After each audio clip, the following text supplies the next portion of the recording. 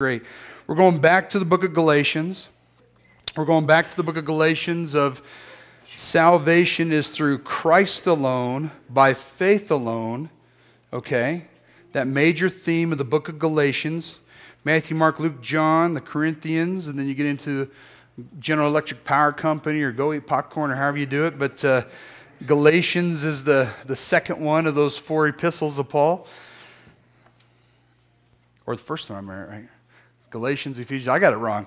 The first one, Galatians is first. Galatians, Ephesians, Philippians, and Colossians. So we're in Galatians chapter 4, verses 1 through 7. We're going to talk about the doctrine of adoption, how God is our Father and how He loves us deeply. I hope this is an encouraging message for you. That's okay. We'll start at 26. I think I did tell her that, just for the background. Chapter 3, verse 26. So in Christ Jesus you are all children of God through faith. For all of you who are baptized into Christ have clothed yourselves with Christ. There is neither Jew nor Gentile, neither slave nor free, nor is there male or female, for you are all one in Christ Jesus. If you belong to Christ, then you are Abraham's seed and heirs according to the promise. So that's kind of like the background to remind you where we were at a couple months ago. Verse 1 of chapter 4, what I'm saying is that as long as an heir is underage, he is no different from a slave, although he owns the whole estate. Verse 2, the heir is subject to guardians and trustees until the time set by his father. Verse 3, so also when we were underage, we were in slavery under the elemental spiritual forces of the world. But when the time set had come fully, God sent His Son, born of a woman, born under the law, to redeem those under the law, that we might receive adoption, there it is, to sonship. Because you are His sons, God sent the Spirit of His Son into your hearts. The Spirit, that's the Holy Spirit who calls out, Abba, Father. So you are no longer a slave, but God's child. And since you are His child, God has made you also an heir. Powerful stuff talking about the doctrine of adoption. Tony Merida at Imago Dei Church in Raleigh, North Carolina, guy I love to follow, great preacher, great teacher of preaching at Southeastern Baptist Theological Seminary. He talks about how this very chapter right here, this little passage, was so convicting to him and his wife Kim that they ended up adding to their family of 2 biological children by adopting 4 more. 3 that they picked up in the Ukraine, and 1 that they picked up in Ethiopia. David Platt, preaching on this very passage, says that this was the passage that convinced him and his wife to adopt a horde of children too, to bring in those who are fatherless, those that are orphans, those who do not have anybody, that if God the Father goes out of His way to adopt us as His children, then we as His people should go out of His way to adopt His orphan children here upon this earth. And as I was thinking a little bit about that, you know, my wife and my daughter Sarah are not here. I think they've already left. She's getting some award this morning, and so she's out doing that. And Kim's being a good mom. But some of you may know that my wife Kim is adopted. And she and her brother Tim, Kim and Tim, you like that, right? Kim and Tim. Kimmy and Timmy, that was probably fun in that household. But they're both adopted. So my mother-in-law had 2 twins, actually on my birthday, December 3rd, 1969. And they both died at birth, and she hemorrhaged heavily. And she almost bled out. She had 3 major surgeries, and she survived. She was in the hospital for 2 weeks. And they said, you can no longer have any kids. So what her and my father, Al, did was they said, well, perfect. God's taken away this option. Now we get to choose our kids. They had a great attitude about it. Now we get to choose our kids. Not what God's going to give us, but we get to choose.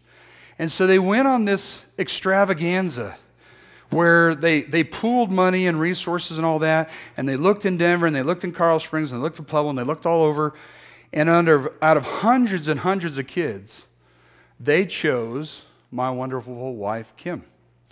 And so when she was little, she would say when they taught her, you're adopted, because people would ask, you know, and so they had to teach her.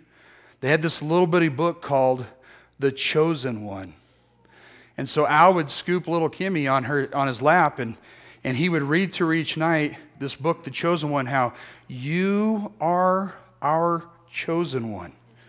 We could have had many, and we could afford them, and we could have had them. We have a great home, but we chose you because you are that valuable to us. And they did the same thing for Tim. My wife, I didn't know she was adopted until we'd been dating like 2 years, because her and her mom are so much the same and so close. Her father and her are so close, I just didn't even think about it. It was just one of those things. And I think that's a perfect picture of our adoption into the family of God. The reality is our sin keeps us out of God's family. We are lost in our sin. We are alienated from God, the way that Ephesians 2 talks about. We are dead in our sins. And God the Father goes out of his way, much like the prodigal son that we just heard about, right?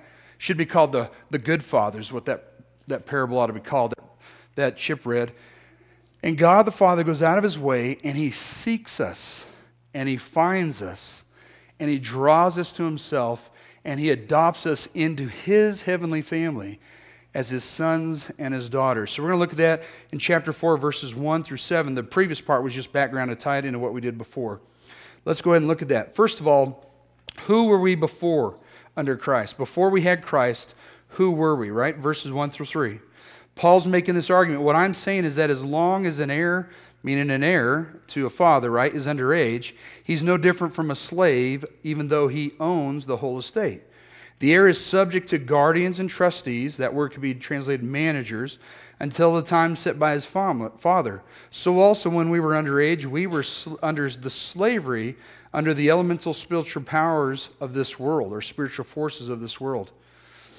Paul's using an analogy to say, before we had Christ, remember his big argument in Galatians is, don't forget, because we're going to go back a couple months, is the Galatians were these series of churches, this group of churches in central Turkey today. If you cut Turkey, a big stripe down it in the middle, there was a group of churches in that area which was called Galatia. And these Judaizers, these people came that were Jewish and said, Jesus is great, you guys have Jesus, but Jesus isn't enough.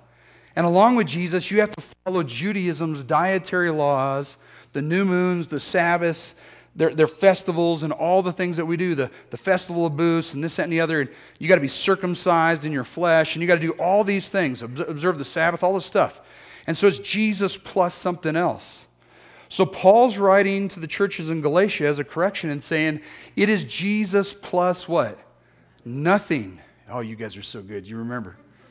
Thank you, Jesus. Jesus plus nothing. You add nothing to it. You don't need any dietary laws. You don't need to follow the Sabbath. You don't need to do all this stuff. It's Jesus plus nothing. Jesus brings us into the family, right? And so as he's making this argument, he says he's using something everybody knew at that time. Now remember, the time frame was Rome was governing the world. And before that, the Greeks did too. And the Romans stole a bunch of good ideas, right? Every good culture is like that.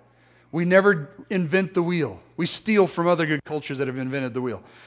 So the Romans stole from the from the Greeks. And so together, this Greco-Roman kind of culture was that when you were young, when you were little, a father would not leave everything in your charge. All right? He's not going to give a 5-year-old charge of the kingdom of his house. The guy doesn't know what he's doing, the little 5-year-old. So he would have, usually, if he was a good Roman, he would have a Greek teacher, a slave that would be the manager, the trustee, the guardian of that young child. And your job, because the Greeks were well educated, Greek slave, teach and instruct my child in the Roman ways, in the classics of the Greek culture, of how to manage the household and stuff. Have him watch me, you instruct him. And they were kind of like their personal mentor or tutor. But more than that, almost like a lawyer, a little guardian, a little manager, a trustee. And then when they hit the age of 14, they got more power. And then the full estate was put upon them when they hit the age of 25. Now, we now know in modern psychology, neuroscience, that men's brains are not wired until you're about 25. Isn't that true? Every wife can say what? Amen, right? It's true. So, man, you don't want to put the men in charge because they're out raping and pillaging and killing everything, right? So you wait till they're 25, and even the Romans got it back then, the Greeks. Then that son, usually the eldest, was in charge of everything. He took over the estate for his aging father, and he ran things. But he had all this childhood and this tutelage and this tutor that brought him up, right? And so Paul's using this argument. He's using something that they know. He says, when you're underage, it's more like you're a slave, because the son wasn't just like his son. The son's rights legally were not to the estate. It was more like the slave that the son was with. And he says, you're like a slave. Before Christ, you don't own the whole estate of God. You are an heir, but you're subject to the guardians and trustees until the time set by the Father. And so Paul is building this argument that before we know Christ, before we knew Jesus, that we are a little bit like that. God wanted us to be part of his family. Adam and Eve were. They sinned against God. They rebelled against God by choice, by decision. And guess what? They were cast out of his kingdom. And now they're alienated from God. And so we're kind of like a slave out there that doesn't have the full rights. We don't get the kingdom of God. We don't get the full rights as sons and daughters. We don't get the spiritual powers, right? And then Paul goes on to say, as he works down through this text, he says, you're subject to guardians and trustees until the time set by the Father. What he's using is what's something in the natural world that applied in the spiritual world, which is the law. We talked a lot about Galatians being about the law. And that's the Old Testament Mosaic law, given by Moses, 10 Commandments, 633 laws. And so Paul is saying, just like this guy was over you when you were young, he was your mentor, your guardian, your trustee, the law of God did the same thing. Now, what does a mentor or guardian or trustee do for us? What do? They guide us. They teach us. When you're 5 and you run over the playground and you smack your dog between the eyes and bloody his nose, they say, don't do that. You can't kill your animals, right? Don't do that. You know, you say, I'm going to go use the restroom behind the tree, and they say, stop doing that. You're out in public. Go to the right place. And they kind of put us in a box, and they put us in parameters. And we say, we want that ball. And they say, no, you got to share it with your brother Tommy. You know, you got to do those things. And so a guardian, a mentor, the trustee kind of teaches us and guides us, giving us parameters. And the law of God, the Mosaic law, the 10 Commandments did the same thing. Love God with everything. Have no idols, no graven images before him. Be good and honor your father and your mother, right? Obey the day of the Lord, the Sabbath. Don't murder, don't steal, don't commit adultery, don't lie and bear false witness to your neighbor. All those things. They kind of give us guidelines that are healthy and good. Having watched my culture recently in the news, it would be great if we re-examined whether we'd like to adopt that ethical principle once again, right? I think that back in the day, a few years ago, a couple of decades ago, when we took the 10 Commandments out of the schools, and when we took the 10 Commandments out of the public hall, or when we did those things, I understand people talking about church and state, separation, all that stuff, but when we did that, we basically said to our culture, these ethical principles we no longer value. So on our money, we say, in God we trust, but then we tell all of our children and everybody else, we don't really trust God. We don't really believe in these things. And so we open the door for alternative philosophies and other ideas from around the world, and our culture is bearing the fruit of that. The law was a tutor. It was teaching us to obey God, right? That we couldn't do it on our own. What else did it teach us? As we tried to obey those 633 laws, we figured out real quick, guess what? I can't do that. I'm really trying hard, Jesus. I'm really trying hard, God, but I can't do it. I can't get that done. And so we figured out that the law, this was a holiness of God, but that we couldn't perfectly do that. And so the law was our tutor. It was our manager that was teaching us to obey God, but that we could not perfectly obey God, and that we would fail over and over and over. And so it was designed, according to earlier in this text, earlier in this book, to drive us towards God to meet that need. And of course, that set us up for who to come? Jesus Christ, to meet that need, right? And so Paul's making this argument, you're one of God's children made in his image, but you're like a young child that doesn't have the heir to the whole thing. And you're under the law, and the law is teaching you. I think it's chapter 3, verses 24 or something like that talks about that. 22. Let's see where it is. Yeah, 24. So the law was our guardian until Christ came, that we might be justified by faith. And now that faith has come, verse 25, we are no longer under that guardian. So Paul says, before Christ, you're under the law. It's your tutor. It's your guardian. It's the one that's going to show you that you desperately need somebody else to make you right with God. And so you're there until when? Until the time set forth by who? Verse 2, set forth by the Father, right? In verse 3, it also says that while we're under this power of the law, it says that we're under slavery to what? Verse 3, we're under the slavery of the elemental spiritual forces of this world. Now, this is heavily debated, what it's talking about. But I don't think, the scholars kind of get lost in all the discussion. When we see the elemental spiritual forces of this world, who's Jesus talking about? Who's Paul talking about? The devil and his minions, right? We all understand that. Who runs this world? It says in the book of Ephesians that he's the prince of the power of the air and that they run this world. And so that's what it's talking about, that when we're under the slavery of sin and under the bondage or this lockup of the law, that we're under the spiritual forces of this earth. Now remember, all this is before we're adopted by God. We were slaves to our sinful nature within us. When it came a calling, we went a-doing of bad things. And then the law pointed out, what are you doing? You can't do that. That's wrong. And we would try to do better, and we would try to be good enough, and we would try, and we would try, and we would try. And what would we do? We would fail.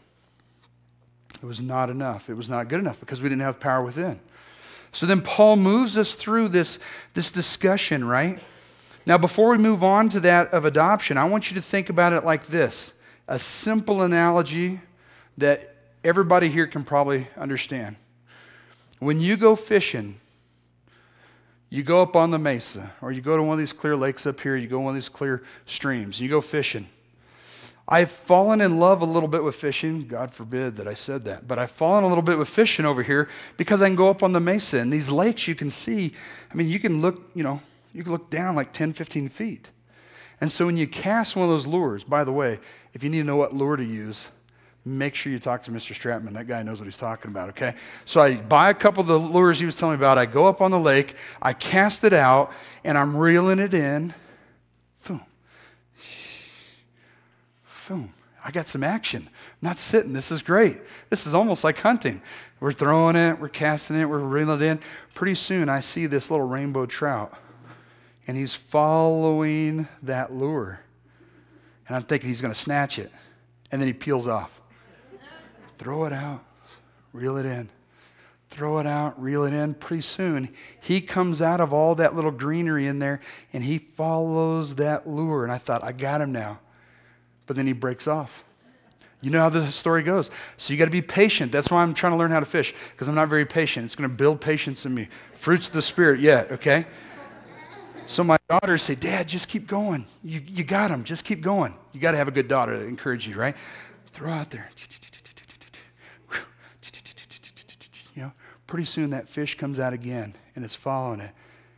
And then, bam, it strikes. You jerk and you pull it in, right? That's exactly the picture of what the sin principle and Satan did with us before Jesus Christ. It would lure us in by the quote, shininess, the goodness of this earth. And we would follow it just like that fish. And sometimes we would peel off, but eventually it would own us. Satan is the father of lies, the destroyer of our world, Jesus says, and he's luring us with the bait of great and shiny things in this world. And that's what it was like before we knew Jesus Christ. Now, let's move on. Verse 4, but when the set time had fully come. Now, what's that talking about? What that's talking about is this idea of redemptive history. If you want to think about human history in 4 parts, This will be helpful for you to understand your Bible and the world that you live in. There's 4 parts. Creation. When God created us, in the beginning, God created what? The heavens and the earth, Genesis 1:1. And he created this on day 1. He created this on day 2. And it was good, right? And then when he came to man and woman, it was very good. And creation, everything was perfect. Paradise, Eden, yummies. The animals did what we said. Hey, monkey, come here. I'm going to name you, blah, blah, blah, blah. And I'm alone. And so God puts me to sleep and takes a rib out, creates the woman, and she comes. And then Adam's like, wow, his socks are blown off, just like we are today. And everything's great. Everything's perfect. Everything in there's yours except for that tree, the one tree in the center. Just don't touch it. And all the rest of it's freebies. It's all good. Love, have fun, procreate, have a great time, run everything. And then we do what? The second act, fall. We disobey God. We eat of the tree, both man and woman. It wasn't like Adam wasn't right there when it happened. He was. For probably he ate the whole apple. Typical guys. And then we fell. And then we're broken. And sin enters into our realm and it infects everything from the DNA on up. It is spiritual. It is physical. Anybody knows anything about physics knows that everything moves towards entropy, the destruction of all things, is the second law of thermodynamics. We all know these things are true. And so you have creation. Everything's perfect. You have our fall where we break everything. And now when the full time has come, the third act is redemption. Jesus comes on the scene and he redeems all of creation back to God Almighty. Redemption, creation, fall, redemption, and the last act still to come when Jesus comes back, restoration, when all things are made new, the new Jerusalem, the new city of David, the new heavens, the new earth, all of it, right? It'll be back to almost Eden, but better, much better. Those 4 acts, creation, fall, redemption, and restoration. What Paul's talking about here in verse 4 is, but when the time set had fully come, at just the perfect time, God the Father sends his Son into the world, Jesus Christ. Now, why was it the perfect time? Why was it the time for redemption to come? What were things that happened in history, in humanity that made it the ideal time? Why did God choose then instead of another time? Apologists and theologians have debated this for centuries, but we know some great things that are pretty clear. The Romans ruled the world with an iron fist. And you say, that doesn't sound so great. But the good news that comes from that is there's peace in the land everywhere. You know why there's peace everywhere?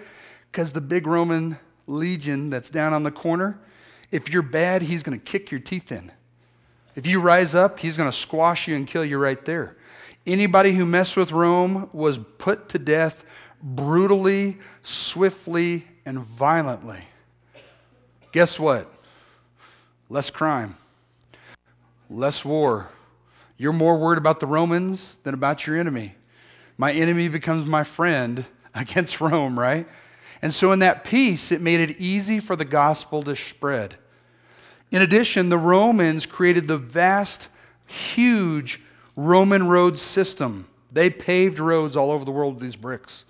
They used slave labor. That wasn't so great if you're one of those slaves. But they put in these huge roads, these highways, this interstate, except for it was inter-country system all over the world. And so we take it for granted. We jump on our automobiles, we jump on our planes, we can go all over the world.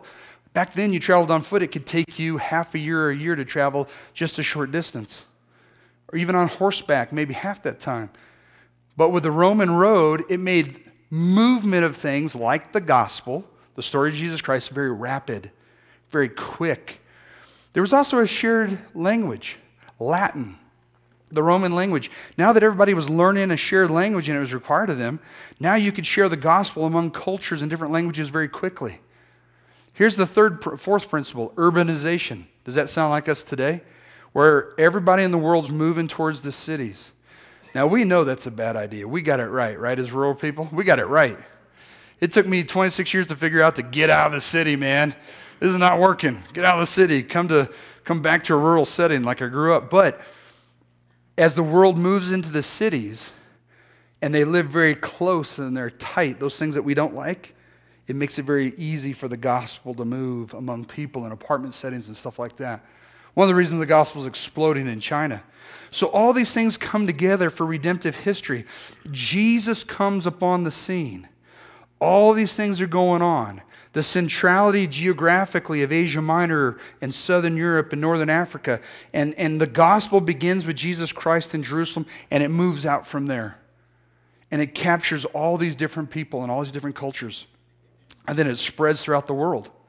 So when the Father says in verse 4, but when the time set had fully come, God waited till just the perfect time that he had planned in history to insert his Son.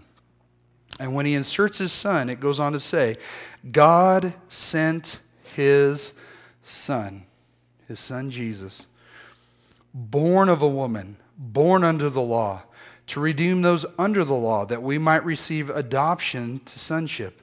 Now, why does Paul have this thing? God sent his Son, born of a woman, born under the law, to redeem those under the law. What is this fourfold thing about? Paul's very intentional in his writing, and he says, it's initiated by us? No, it's initiated by God.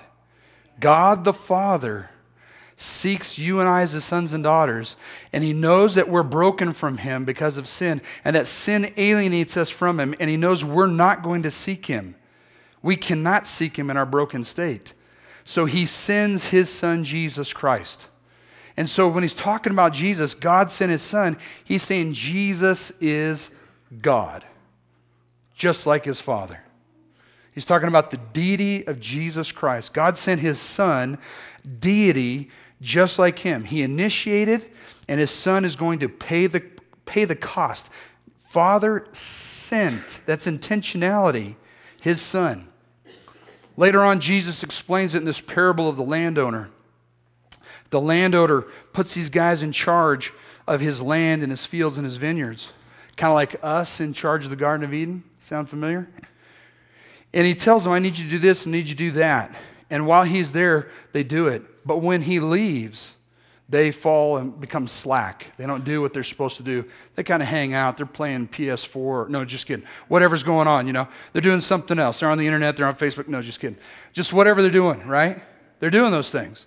They're doing their own thing. So the landowner says, well, they're not going to listen to the guys I got running the place. I'm going to send my Son. And he sends his Son, and the Son says, guys, we need you to tend this place. We need you to do this. We need you to do that. And they decide they're not going to listen to the Son. And what does the parable say they do to the Son? They kill him. Sound like the story of Jesus? God the Father sends his Son, fully God. Colossians 1:15 through 21 says, Hebrews chapter 1 says, he is the image of the invisible God, 100% fully deity in bodily form. John chapter 1 verse 14 says, Christ came among us, the Word became among us, and he dwelt among us in flesh. He became flesh and dwelt among us. And so God sends his Son, but we don't like that. And so we kill him. We put him on the cross. God initiates, God tries to rescue, God tries to save, and our response is, no thanks, God. And we put him to death. We do. God's people, his creation, right?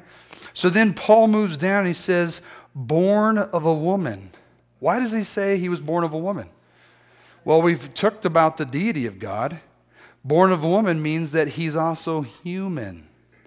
He was born of Mother Mary, right? I've often thought about a guy that I often read. He wrote about if Jesus was asked, who are you from each side of your family? And when he's answering, he says, well, on my mother's side, I sleep because I get tired. On my mother's side, I thirst and so I drink. On my mother's side, I get hungry so I eat bread and fish. On my mother's side, I get sad at the loss of a friend so I cry. On my mother's side, I get weak. I'm human. Well, tell me about your father. Man, on my father's side, I speak and nature does what I say. I speak and the universe comes into existence. On my father's side, I say it and it's done. On my Father's side, the greatest evil forces in human history and in the universe's history come against me at the last battle, and I speak, and their bodies are a carnage in the fields. On my Father's side, when somebody dies, I walk over and I touch them, and they're raised from the dead. On my Father's side, when a demon inhabits a little boy, I hold his precious little face, and the demon's gone. He's driven out, and he asks me where to send him. My resume on my Father's side is pretty sweet, right? Paul's building the argument on both sides. And this is not to minimize Mother Mary, precious, obedient, godly Mother Mary, his mother. But she's human. But the Holy Spirit comes upon her and conceives the Son through her, right? And so the Father, God the Father, sends his Son, and he's born in humanity among women. And he's born under the law. Why is that important? Because he has to live just like us. He has to be one of us in every way. He cannot be different than us other than in his deity, but in his humanity he has to be completely like us. He has to thirst. He has to hunger. He has to use the restroom. He has to get weak. He has to sleep, or else he's not really one of us. And he has to be tempted by sin, just like every single one of us. Or else he cannot live perfectly under the law and make us right. Why is he born under the law? He has to be like one of us in his humanity, but he has to completely do what we can't do. He has to be impeccable, perfect. He has to fully obey the law, all 633 of them. Where we can't, he can. When we falter, he doesn't. He has to do all of those things. Hebrews 4:15. For we do not have a high priest, that's Jesus, who's unable to sympathize with our weaknesses, but we have one that has been tempted in every way that is just as we are, yet he did not sin. That's why he's born in law. When we falter under the law, and the law acts kind of like a prison for us, yeah, do the right thing. You messed up again. You did wrong. Jesus fulfills the law and does it all perfectly. And then when he goes in our place as our substitute to the cross, as one of us bearing our sins for the whole world, he has fulfilled the law. He has lived the perfect life. He is the perfect Lamb of God, the perfect substitute in our place. That's why it's important that he's born under the law. 1 Peter 2:22 says that Jesus, he committed no sin, and no deceit was found in his mouth. 2 Corinthians 5:21 says God made him, Jesus, who knew no sin, to become sin for us. This substitution, what the book of Galatians is all about, we don't become adopted as sons and daughters of God unless we accept Jesus Christ by faith and trust him and his finished work on the cross to purchase a place in heaven with God Almighty. We don't become that person. And so Jesus had to be one of us. He had to be God, sent by God the Father. He had to be one of us, born of a woman. He had to live under law, just like us, tempted in every way, so that he could empathize with us and love us and yet not sin. And so he fulfilled all of those things. And so then it says, verse 5, to redeem those under the law. That's us. He goes to the cross in our place. He's our substitute.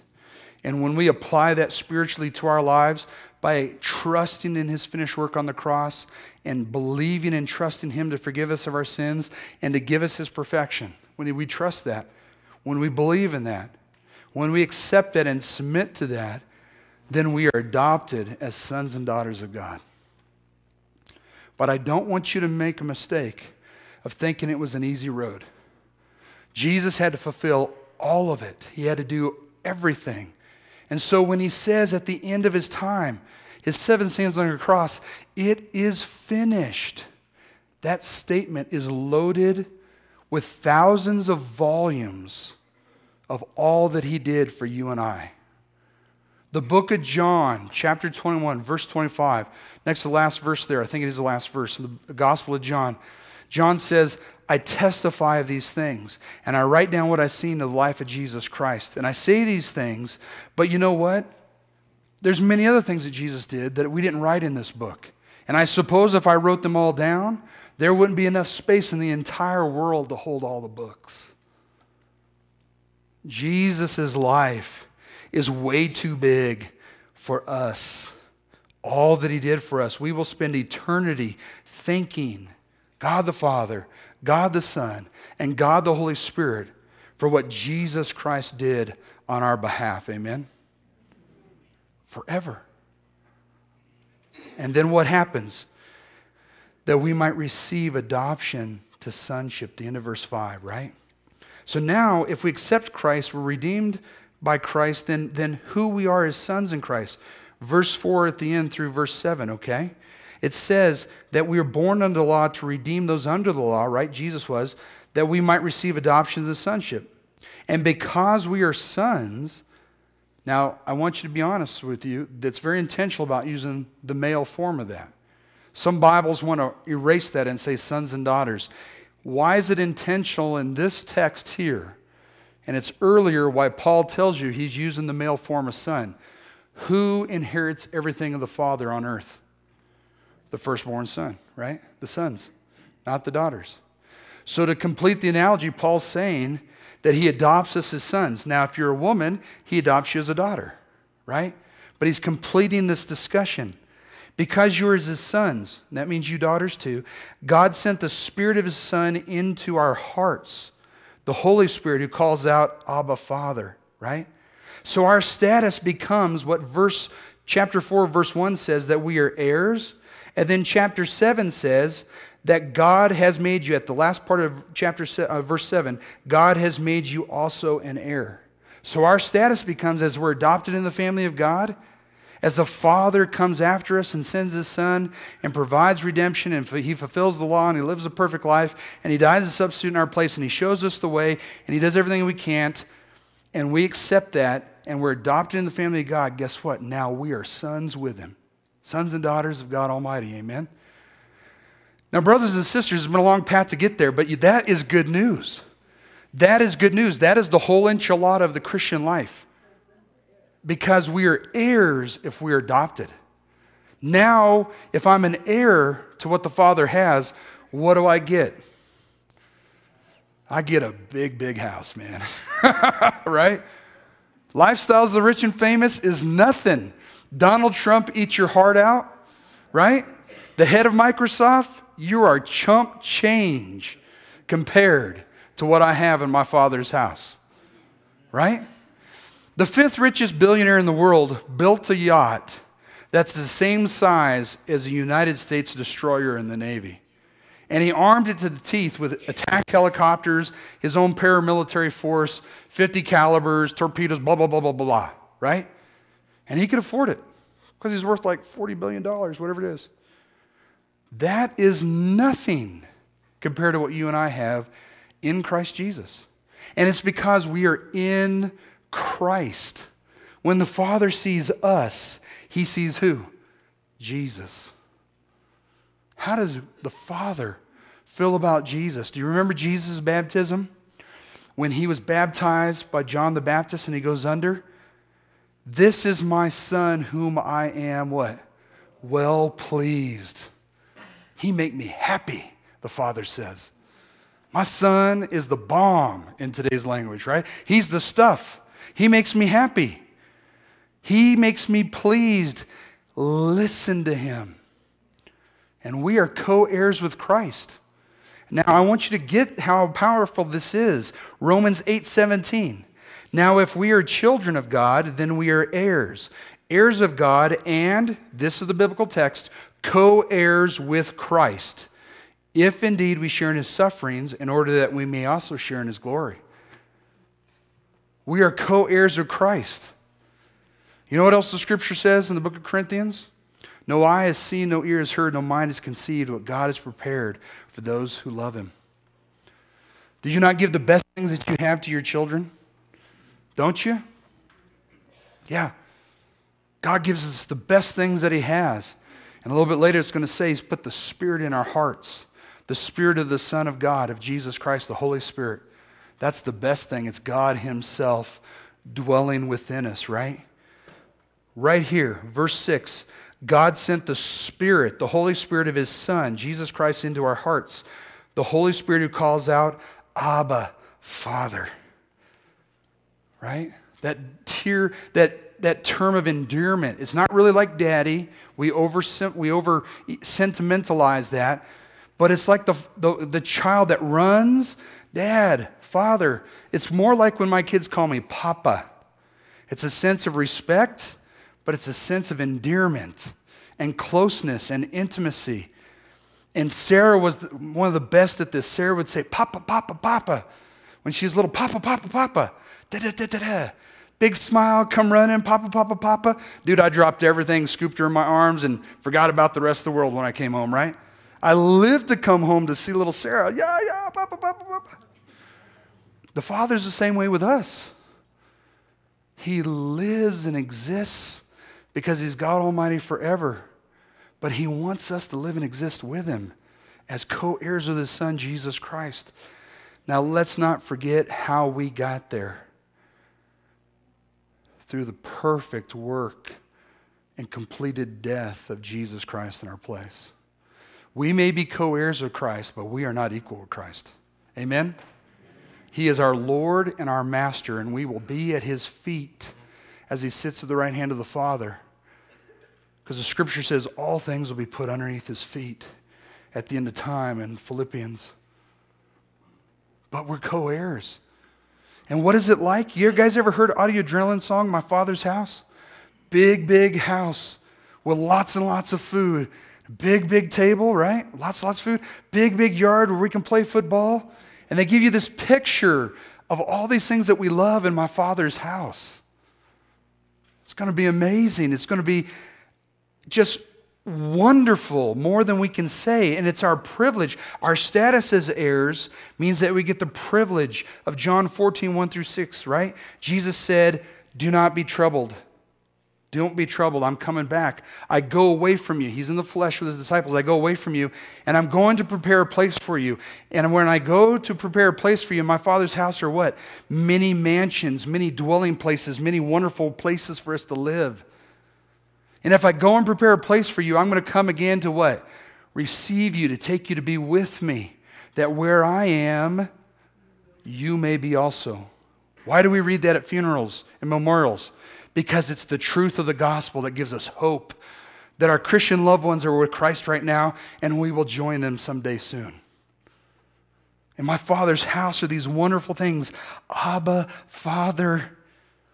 That term didn't even come on the scene until the Gospels of Jesus using it. He would come to his Father and he would say, Abba, Father, I need.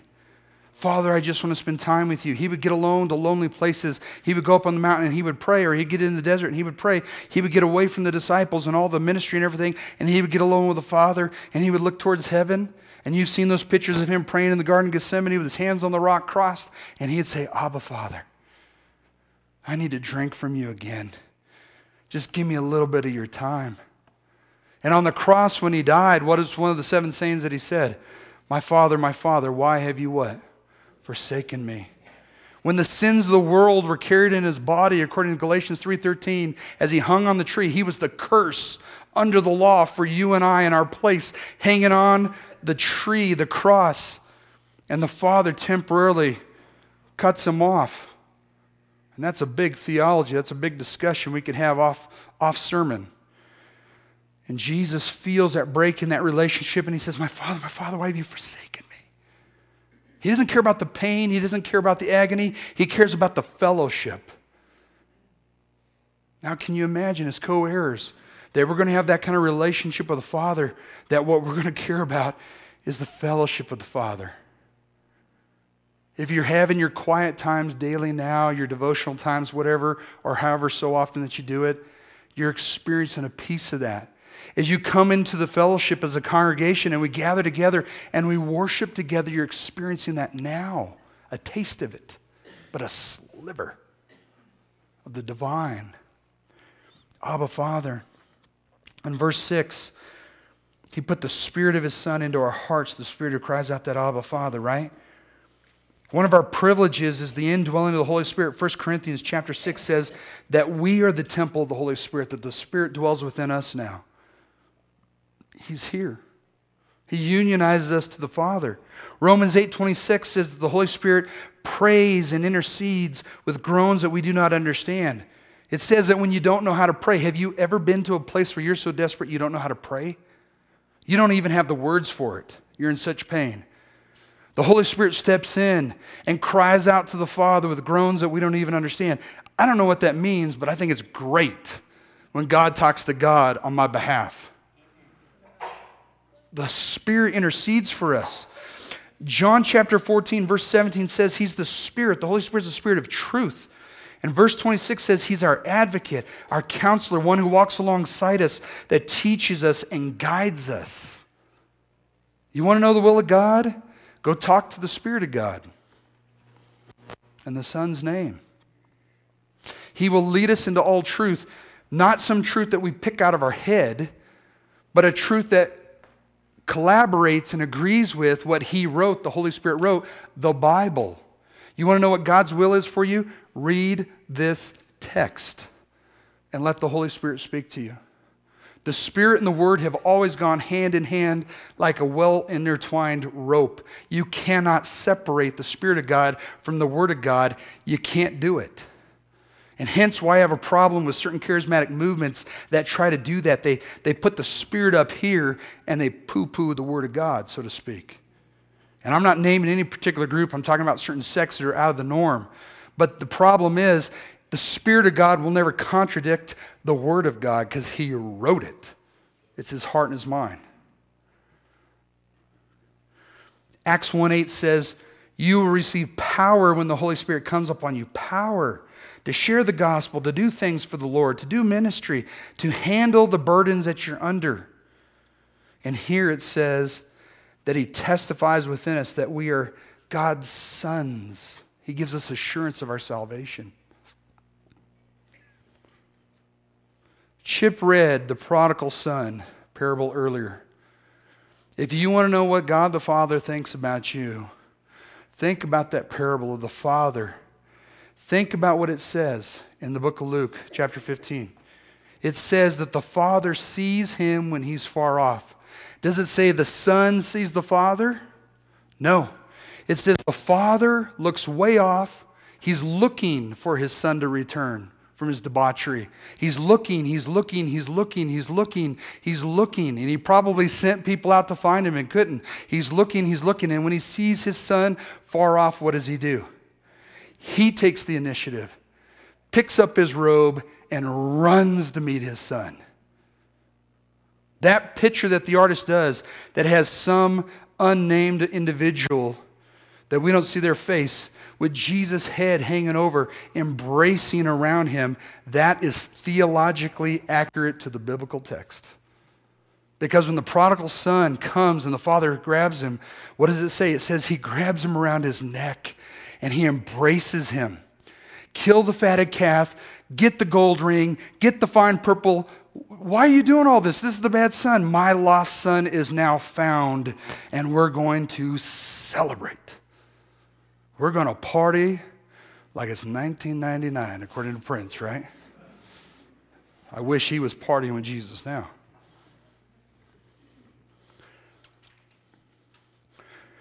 There's no party like a Jesus party. I've told you that.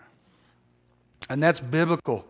In the book of Luke, Jesus says that I am the good shepherd, and my people are my sheep, and they know my voice, and they hear my voice, and they follow it.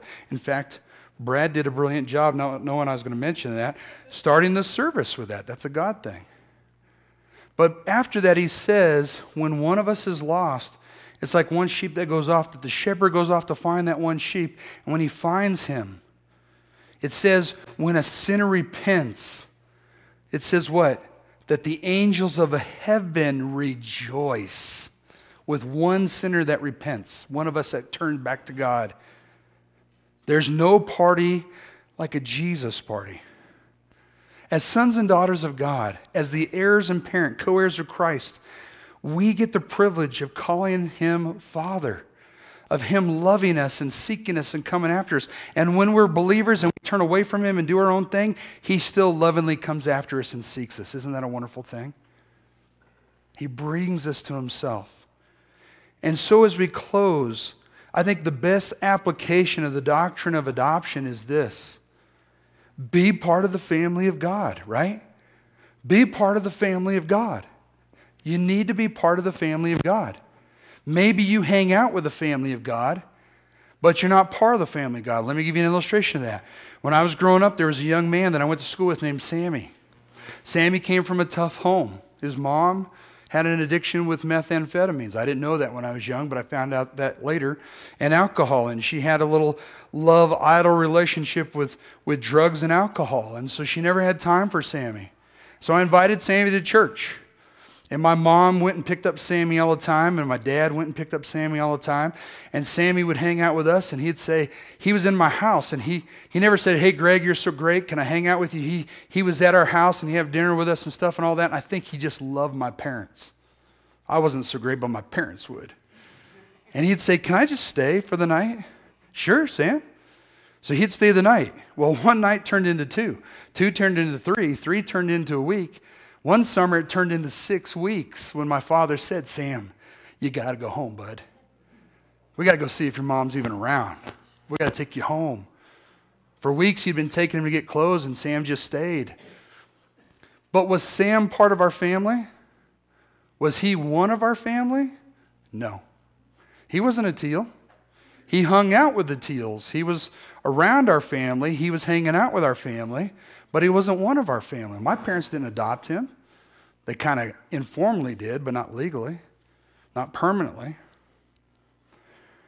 Sometimes we come to church and we're with the family of God, but we're not part and one of the family of God. You get the difference?